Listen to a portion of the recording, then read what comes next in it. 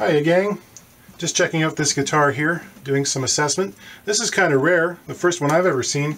This is a Gretsch acoustic from the 1950s. It's a 6003 model from 1958, very much a folk boom era guitar. Very much like a Martin OM too, except it's got a narrower nut of only 1 5/8", and the body, which is laminated mahogany, is quite a bit wider than your typical OM. It's close to 4 1/4 thick at its widest point. Sitka top, solid, very lightly braced X bracing, one set of finger braces, one tone bar, and the inside of the top on this is I got a kick out of it. It's never been sanded, and it feels like it's got the little whiskers right off a bandsaw. Pretty cool. Good looking Brazilian board, and that's interesting. It's lost some dot inlays, and some of them are actually pushed down below the surface of the fretboard.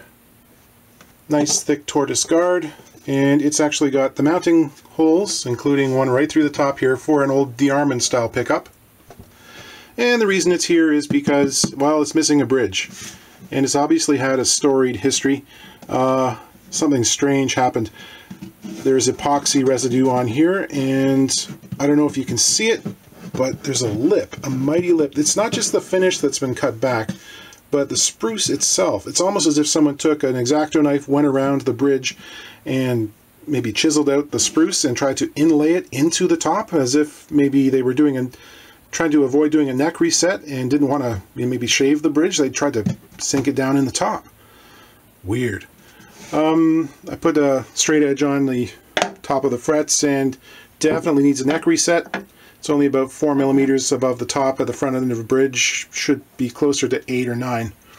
So we're going to do a neck reset. There's money in the budget for that. And we've got to build a new bridge. These are pretty simple Gibson style bridges. Just thinking about how I'm going to do it, I think I'm going to put an overlay on the bridge pad because it's pretty chewed up. It's all, shattered under here. So I'll put an overlay on the bridge pad in this area. I'll get in there and plug up each of the string holes. Take a router. I'll cut off the offending epoxy. I'm not going to try to scrape that back, and the remnants of rosewood here. And I'll make a new bridge, and we'll do that so it overhangs the outline by about a 32nd of an inch. Not so much for cosmetic effect, it's just I think I'm going to inlay a piece of spruce on top, try to build it back up, and I want the bridge to be slightly wider than that. The other thing is when you do that, there's a stress line right at the back of the bridge. It's not the best way to do it, and in fact the best way would be impossible on this guitar. There's just no way of inlaying spruce in an economical fashion from the back side. So I'm going to do that. I will inlay the spruce, make the bridge slightly wider. So this is, it's not the most valuable of guitars, but it's definitely a relic, definitely a history piece, and it's it's a solid top guitar from 1958. Let's, save it and make it play. I want to hear what this thing sounds like. It's got a lot of playwear. Someone, thought enough of it to put a pickup on it, so that means it's probably a pretty good guitar. I think it's worth it. I'm just using some sandpaper on a flat wooden block to clean up the surface of the bridge pad before I glue on the overlay. This gets rid of any loose fibers or any dirt that's on the surface. The overlay itself is made out of maple. It's about 90 thousandths of an inch thick, and I use Titebond to glue it in place. Those 2 bolts you see there just get run up through the string holes, and they hold it in position so that it's not going to slide out of place when I put the clamps on it. After this, I will route a channel that runs across the damaged area of those string holes. I'll sink a piece of spruce down in there. This is the first of 2 patches. After it's dry, I'll go back over and reroute the entire area and inlay a piece of spruce that brings it up to the level of the soundboard. In the meantime, I'm also making the bridge, planing it and drilling it. You can see that it pulled off the pickguard because it was getting in the way of leveling the patch here. I scraped and sanded it so that it's in the same plane as the top. It's all ready for the glue up. I finished the bridge. I actually forgot to film the portion where I was sanding the wings down on the spindle sander. No big deal. I think you've seen me do that before anyway. The other thing I did was I left off the saddle slot. I will route that after the bridge is glued on, and I've got the neck reset done, so the intonation I can get it bang on, and it won't be off by, a 32nd of an inch or something, which would be very annoying. I'm not going to teach you how to do a neck reset in this video, but trust me, it happened. This is some Super 77 spray adhesive from 3M, which is what I prefer for putting on pickguards like this. It's very strong, but it's also got just enough flexibility that it's not going to crack the top in case the wood starts to shrink around the pickguard. It's time to route for the saddle slot. I actually did a stupid thing by gluing that pickguard in place before I routed for the saddle. It's the kind of thing that happens when you've got 5 or 6 different repair jobs going on at the same time.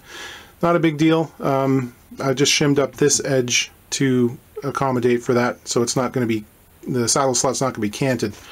Anyway, this is my jig. It's just a piece of plywood that gets clamped to the body using threaded rod and padded cawls on the backside.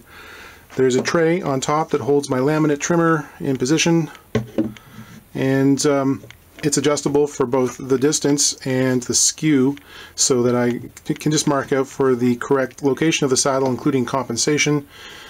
Lock it on down, route for the saddle, and that's it. So pretty low tech, pretty easy. I replaced the missing fingerboard dots, and I'm just trying to take a little of the newness off them using some orange shellac. Okay, we got some strings on. I went with the light gauge strings this time. There's the bridge. I think that fits in pretty well with the general style of the guitar, and it does the job. There's still some weird stuff going on in the finish around it from that strange repair attempt. I don't really care. It doesn't stick out too much, and the rest of this guitar really does show its age, so it's not a bother. The action turned out really nicely. It's 5 1/2/64 on the bass, 4 on the treble, which is comfortable for just about anyone. I think the pearl dots look alright. They're certainly better than having no dots at all. And the sound of this guitar is pretty remarkable. It's very clear, very articulate, there's good volume, and I think it would compare reasonably with the Martin OM guitar of the period. So that's nice. You know, this was originally, it was on its way to the dumpster when the player who owns it now encountered it, and he saved it, recognized that it had some value and that it should probably be, put back into order if at all possible, and that's what we did. So I feel pretty good about it. Anyway, I'm just going to play a few chords for you, and that'll be it for today. Thanks for watching.